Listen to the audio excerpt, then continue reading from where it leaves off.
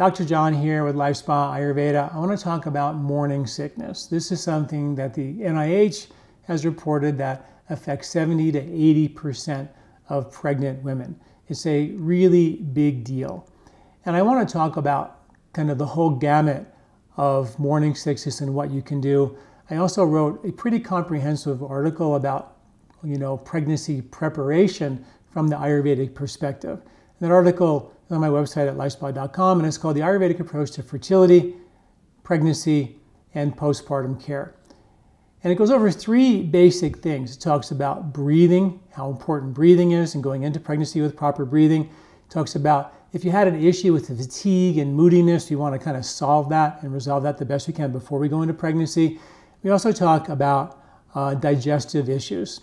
Underlying digestive issues can kind of become exacerbated, particularly with something like morning sickness, which causes nausea when you're actually pregnant. So those things I talk about in the first article. Also, everything you need to know about preparing for pregnancy.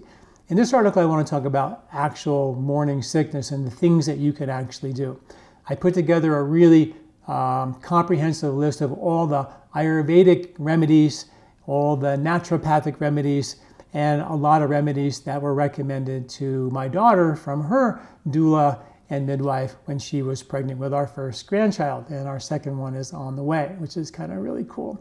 This is a problem that really is just, a major concern. I've been treating this for many, many years, and I've always felt like if we could get the women prepared, get their digestion and their diaphragm and everything working better before they go into the pregnancy, the morning sickness issues will be significantly less. So let's dig into this. If you're watching this on my website, on my website at lifespa.com, please subscribe to our newsletter. Also, check out our Ayurvedic store on the way out. If you're watching this on YouTube or another channel, please subscribe to our channel or follow us and like us if you like the content and want to get more.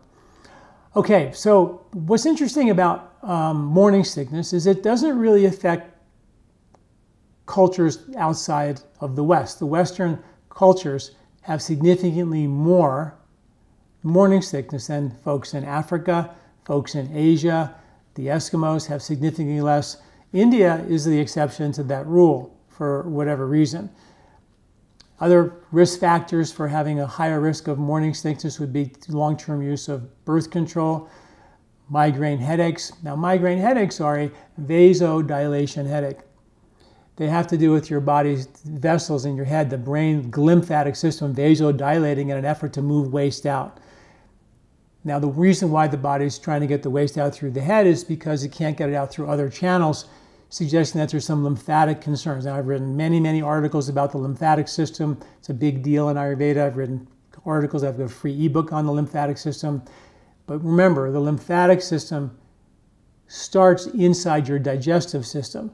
So any underlying weak link in your digestion, inability to digest certain food intolerances, allergies, food sensitivities, all that can set you up for a problem with morning sickness when you actually, become pregnant.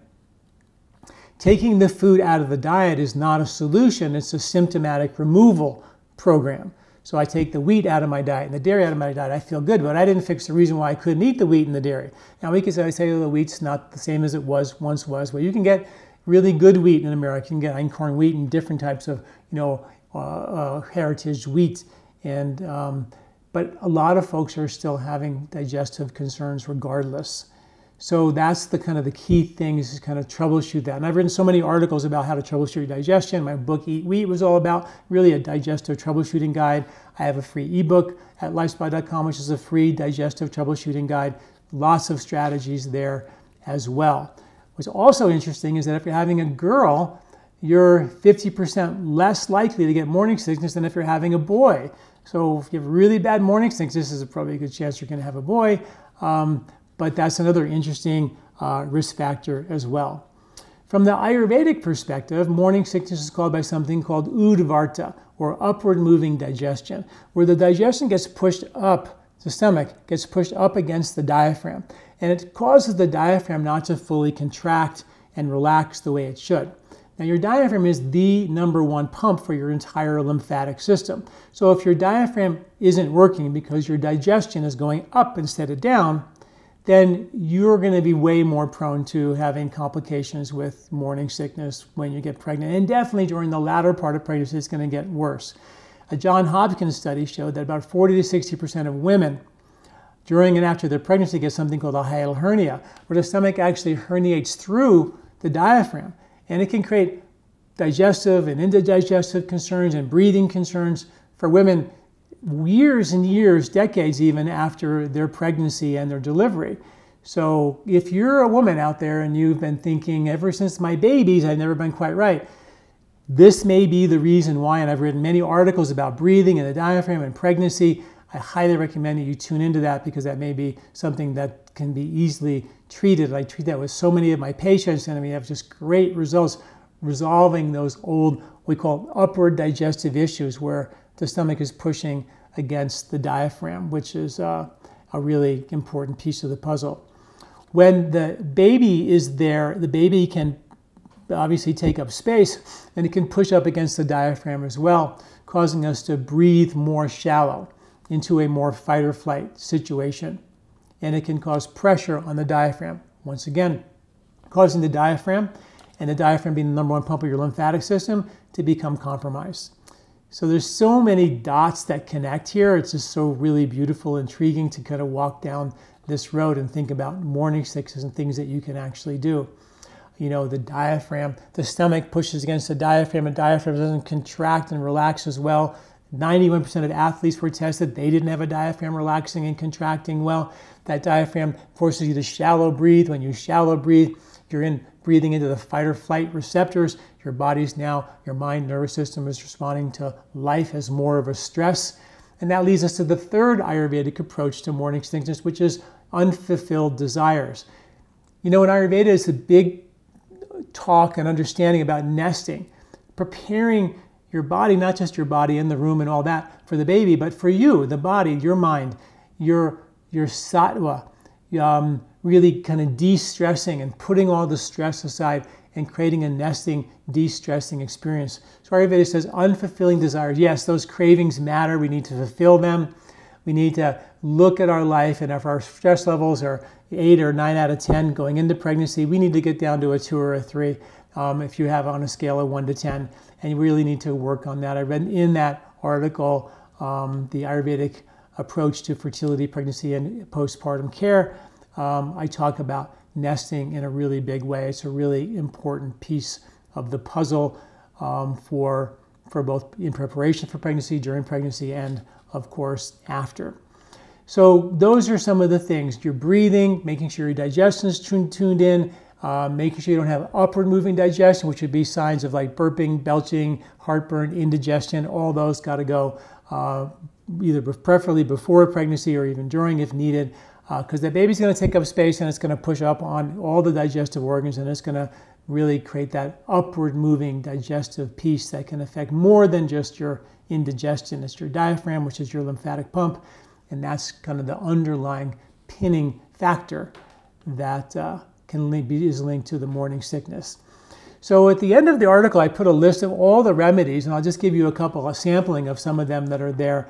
You know, things like small meals during pregnancy, eat a little bit before bed can sometimes help. Vitamin B6 or B complex has been shown to be very effective for pregnancy. Ginger tea, either in a ginger tea or in capsules or even in those ginger candies, are very good.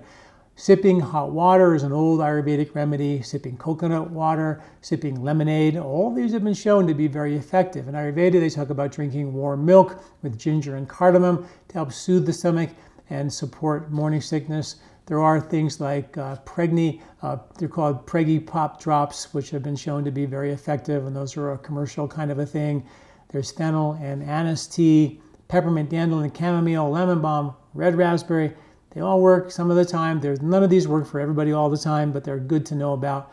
Those acupuncture works really well. Those C bands that you put on your wrists for the meridian on your wrist to protect you from seasickness will also work for morning sickness. Wish Garden has a product called No Beta Belly, which is also listed, and there's a link there as well on the website to get all this information. obviously fresh air and lots of exercise. And then there is a medication you can get over the counter called Unisom, and that's something you need to do the research on. It's a bit of a sedative. You want to make sure it's something that everything else is supernatural. This is not. This is an over-the-counter medication that you can look into. Anyway, I really hope that some of this information helps. The article is comprehensive. You can go there at lifespa.com, read the article, watch the video. This is the video. And hopefully help you prepare. And if you are having issues in pregnancy with your morning sickness, there's a list of things that you can do during pregnancy. That's the tricky part. When you're pregnant, there's limited things you can actually do or take. That's why you want to do it up front as you prepare for your pregnancy. Thanks for listening. I'm Dr. John Douillard. Do you like this video? Don't forget to subscribe and share.